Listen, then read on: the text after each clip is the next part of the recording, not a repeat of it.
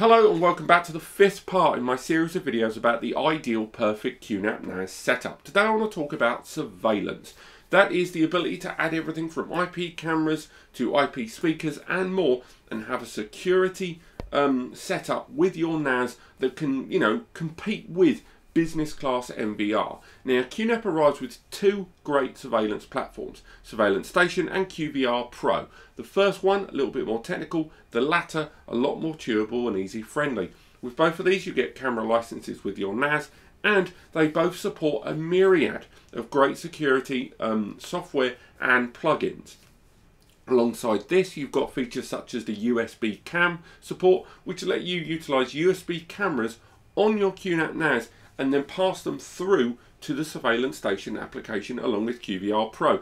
But along with this, there are lots of other bits and bobs with mobile applications and more that I want to talk to you about today. So without further ado, let's make our way to the graphical user interface of QNAP NAS and go through surveillance.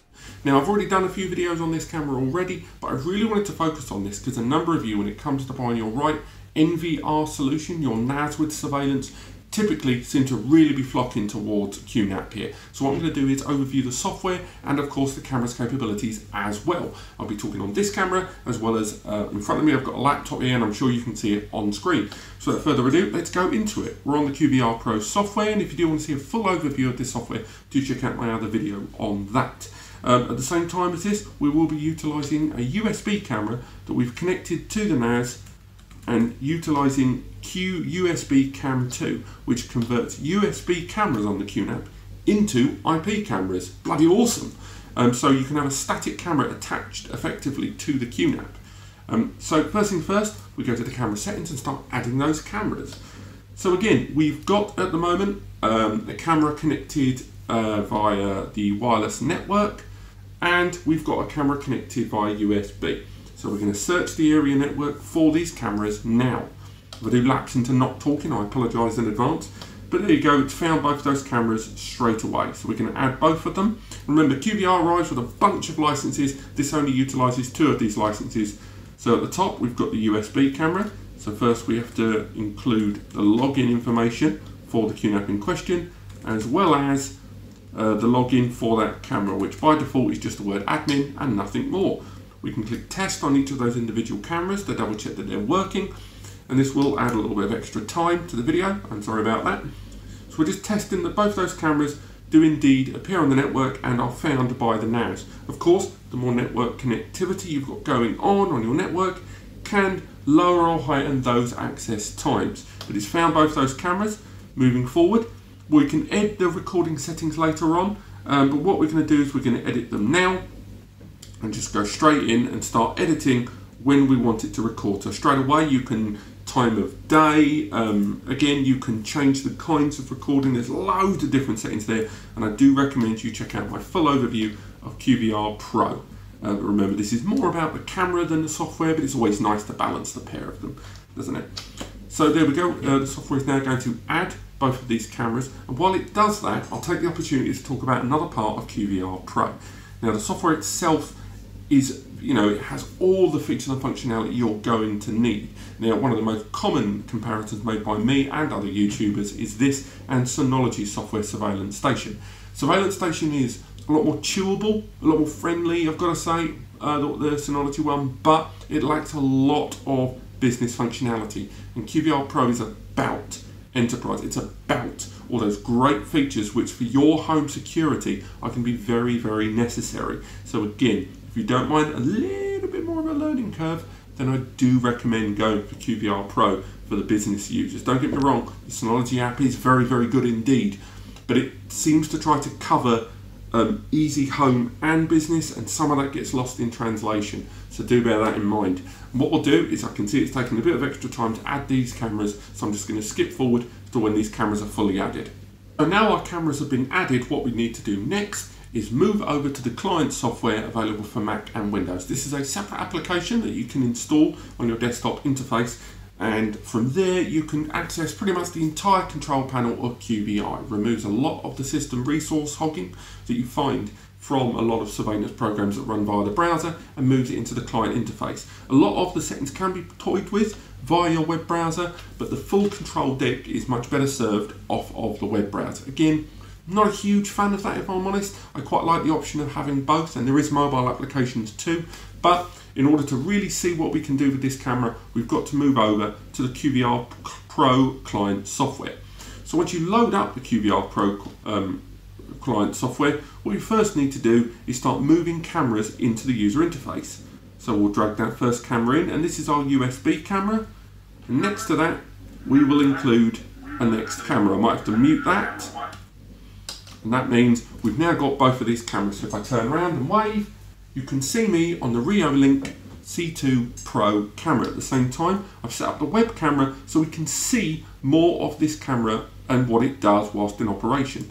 So first thing first, if we want to have live control of the pan, tilt and zoom, the Reolink C2 does have very good controls there.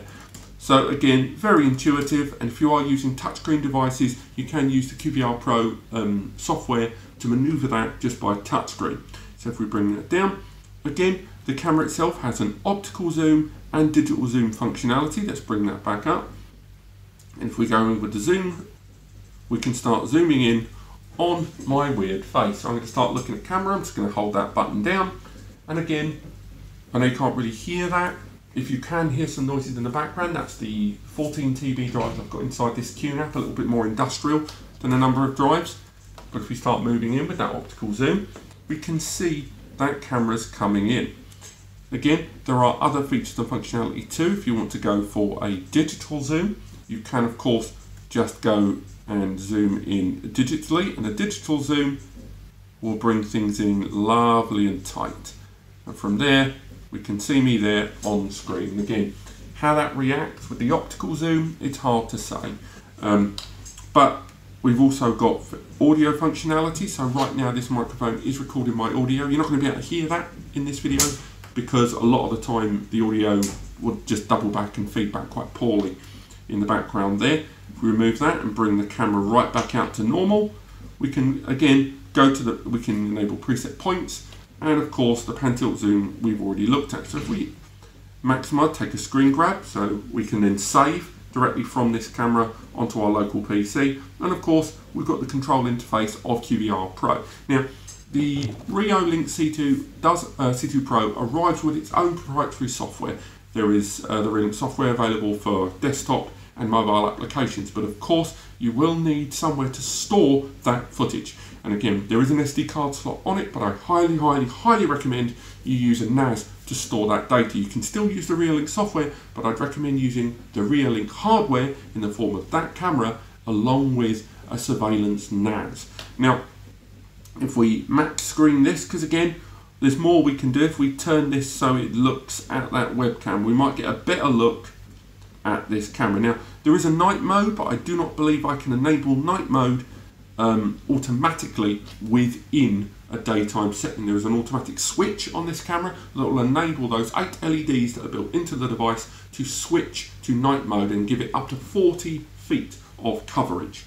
And again, we've got settings up there at the top. I'm going to try to talk less and less about QVR, more about the camera, because all of the features and functionality of the Reolink C2, and do check out my review, tell you everything you need. It gives you all of the features and the functionality. So you've got motion detection, you've got a 5 megapixel recording resolution, and you've got that night vision to act with motion detection across that distance thanks to those LEDs. There's a microphone built into the device for audio in and out, so it can both record sound and let you project and alert people in front of you. So let's see how much of that we can tinker with on here. How many of these camera settings can we access on this device? Let's have a look. Let's go to settings and go to alerts, play sounds for notifications. And again, that's more to do with the software than this camera. If we move into it, we can obviously change the resolution settings, and this camera does support 1080p recording, which is fantastic. If we move further into the device, there's obviously the volume settings there. And again, most of this we're seeing from my camera, from my laptop's perspective, rather than the camera. So it's very hard to give that an advantage. But if we full screen this camera. Let's remove you for a second, remove that camera and full screen. Now we can go back to this camera. So zoom out a little bit. See if we can get a good shot of the optical zooming perhaps.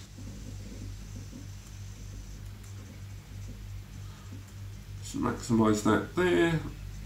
Zoom in a little bit.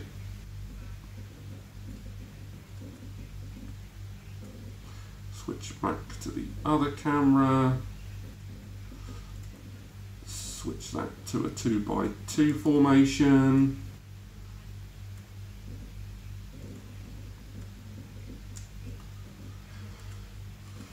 And now we can start utilizing some of that zoom functionality there. And again, controlling the pan tilt zoom as well as enabling that zoom, that optical zoom into that device. But it's not really picking up very well, I've got to say, on that webcam, so unfortunately we're not going to be able to rely on that. But again, if you are looking for a webcam right now, the Reolink C2 Pro, you can do a lot worse. Don't get me wrong, it seems a pinch more expensive than many, but for the sheer ease of use, the fact that it arrives with its own software, it's got wireless and LAN connectivity, and moreover it's completely supported by Asus Store, by Synology, and of course by QNAP. All of these features and functionality are available on those NVR platforms. So thank you so much for watching. If you've enjoyed this or found it in any way helpful at all, then do click like and subscribe at the bottom. Thank you so much for watching, and I'll see you next time.